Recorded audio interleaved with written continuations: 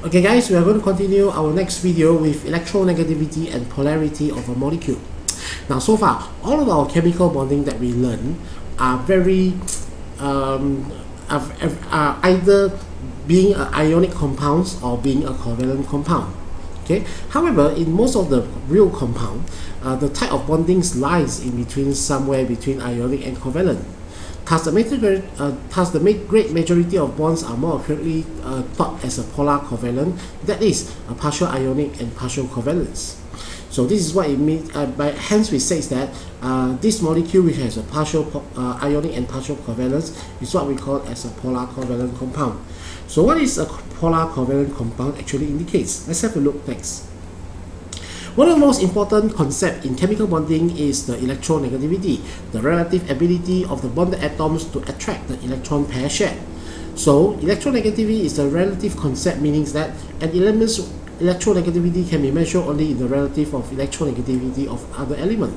Linus Pauling devised method of calculating relative electronegativity of most elements. So in here, this is the periodic tables. You have to understand that when going across period, electronegativity increase, and when going down to the group, electronegativity decrease. So let's start off first by using a simple molecule where we're going to compare about the polarity in a fluorine molecule and also hydrogen fluoride. So let's start off with a fluorine molecule. So fluorine molecule, so this is the Lewis structure of fluorine molecule. So we describe fluorine molecule as a non-polar molecule. Why? Because there is no differences of electronegativity between the fluorine atoms, where 4.0 minus 4.0 you have 0. So since there are no difference in electronegativity, therefore the bonding pair of electron was not pulled to either atoms, hence remaining in the middle between two fluorine atoms. And since there are no difference of electronegativity, we've described that the dipole moment is to be equals to 0, and therefore no resultant dipole moment nor vector. Hence we say that fluorine is a non-polar molecule. Compared to hydrogen fluoride, hydrogen has the electronegativity of 2.1, while fluorine has the electronegativity of 4.0. So due to the difference of electronegativity exhibit in hydrogen fluoride, we say that hydrogen fluoride is a polar molecule. So now, since fluorine is more electronegative than hydrogen, therefore the bonding pair electron will pull closer to the fluorine atoms. Now, this is due to fluorine has a greater electron density. This is due to F is more electronegative than the H. As a result, fluorine has a greater electron density compared to H. Therefore, when it bears a greater electron density, it is as if like it wants to accept electron. So when it is almost like it wants to accept electron, therefore fluorine bears a partial negative charge. Whereas hydrogen, as if it wants to donate the electron to the fluorine, therefore hydrogen bears a partial positive charge. So since fluorine is more electronegative than hydrogen, the presence of the dipole moment in HF presence and the vector of the resultant forces is pointed to the direction of the fluorine. So this is where the resultant forces can be represented by using an arrow and a sign here. So since fluorine is more negative, so the vectors of the resultant dipole goes to the direction of fluorine, which is a more electronegative molecule. So this is the fundamental understanding of between a polar and non-polar molecule. So what about if it is a polyatomic molecule? So if it is a polyatomic molecule, we will have a look at the comparison later. So comparison above are basically the differences between an element with compound, where diatomic molecule atoms of different elements, for example HCI CO and NO, has dipole moment and are called as polar molecule, while diatomic molecule contain the atom of the same element, for example hydrogen, oxygen, fluorines, are examples of non-polar molecule because they do not have dipole moment. However, not necessarily a covalent compound is guaranteed a polar molecule. So, for example, in the case of sulfur dioxide and sulfur trioxide. Now given to you, this is the Lewis structure of sulfur trioxide and this is the Lewis structure of sulfur dioxide. So from the polarity of the bonding, you can see that oxygen is more electronegative than sulfur. So the resultant dipole between the sulfur oxygens is points towards the direction of oxygen. However, sulfur trioxide is to claim a non-polar molecule. Why? This is due to the bond moment is a vector quantity, which means that it can have both magnitude and direction. So the measure of the dipole moment is equal to the vector sum of the dipole moment, and since each of them, which are formed by SO bond, they have the same moment in terms of magnitude. So however, they are pointed in opposite direction. So when they are pointed in the opposite direction in a planar SO3 molecule, so you see this one all pull at the opposite side. So it is to say that their dipole bond in here cancel off each other. So the summation of the resultant dipole moment will be equal to 0. Therefore, SO3 is a non-polar molecule. However, for sulfur dioxide SO2, the dipole moment of the entire molecule is made of SO2. So even though the two bond moments in SO2 are equals in magnitude, however, the presence of the lone pair electrons in here causes a band shape. So the band shape will make the polarity makes the magnitude to go slightly down compared to a normal SO3.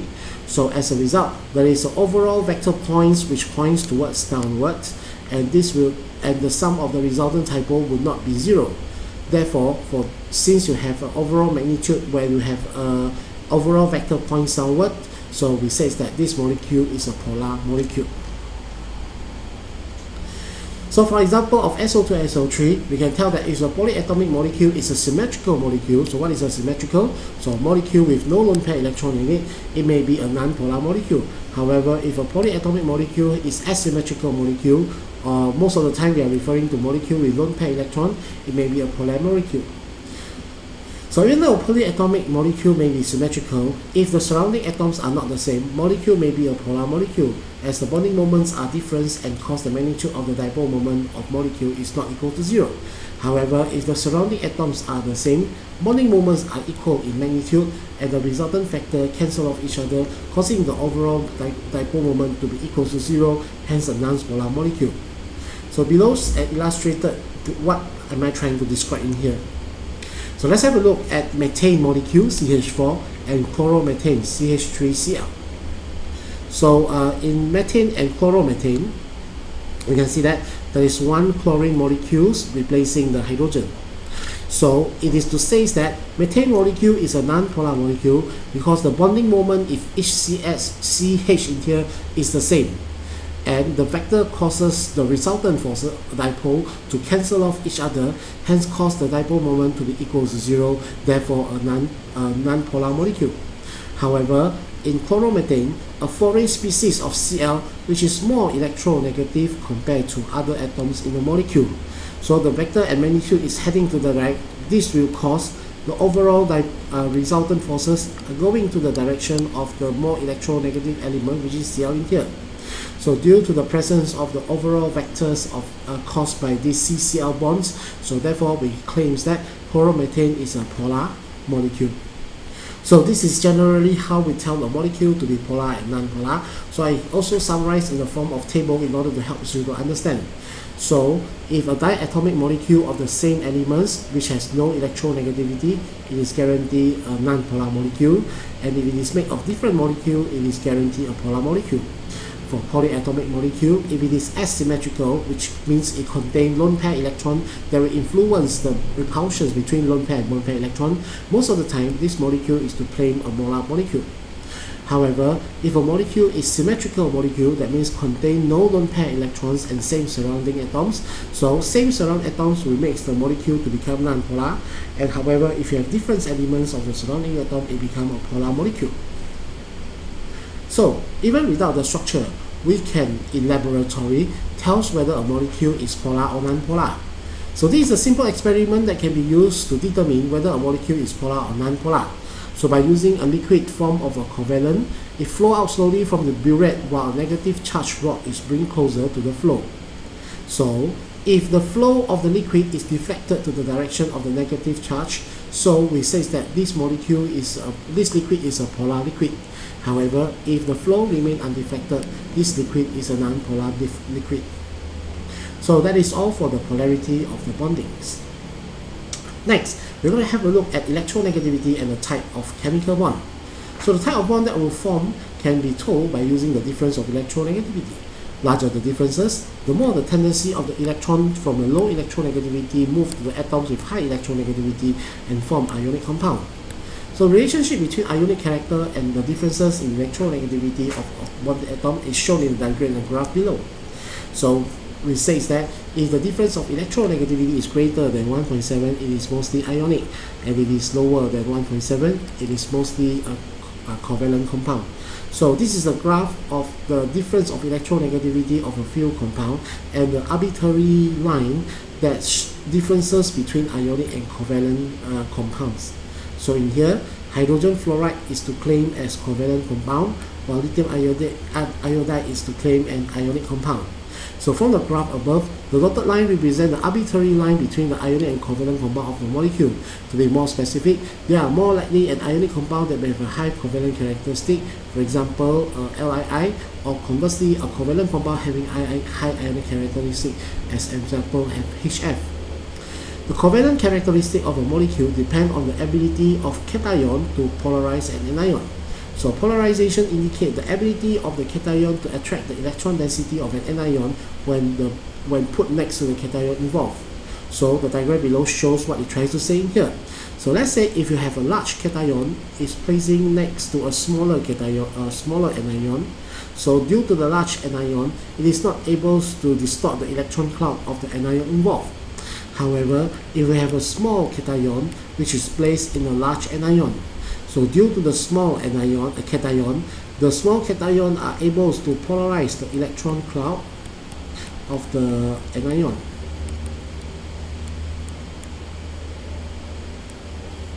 So when this happens, okay, the electron density of the anion is drawn closer to the cation, as if like it wants to form a covalent bond with the B plus involved.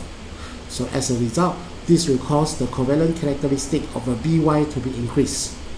So the covalent properties of a covalent molecule is dependent on the cation and anion, where they can be explained via polarization power of the cation and polarizability of the anions.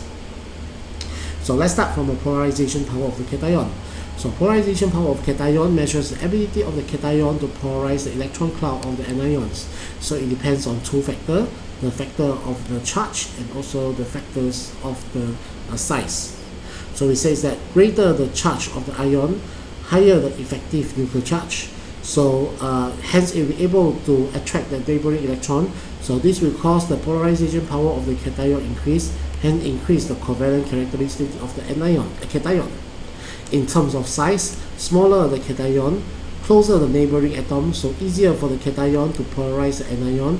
As a result, increase the covalent characteristic of the cation. So both factors can be then explained in the new terms called as charge density, where charge density is equal to charge over ionic radius. From the equation above, charge density will have a greater value provided that cation has a high charge and small cationic radius. So greater the charge density, higher the polarizing power, greater the covalent character inside this cation. Now, to show a covalent characteristic of a compound, having a high polarization power is not enough. You must have anion with a high polarizability. So polarizability of the anion measures the ability of the anion to allow the electron density to be polarized by the cation. So in terms of the polarizability of the anion, the two factors that will influence it in number one, in terms of charge. We said that greater the charge, lower the effective nuclear charge of the anion and weaken the electrostatic attraction forces. So therefore, the electron cloud of the anion is easily to be distorted, hence increase the polarizability of the anion. So therefore, covalent characteristic of the anion increase. In terms of size, larger the size of the anion will cause the electron, we call the outermost electron to be further away from the nucleus.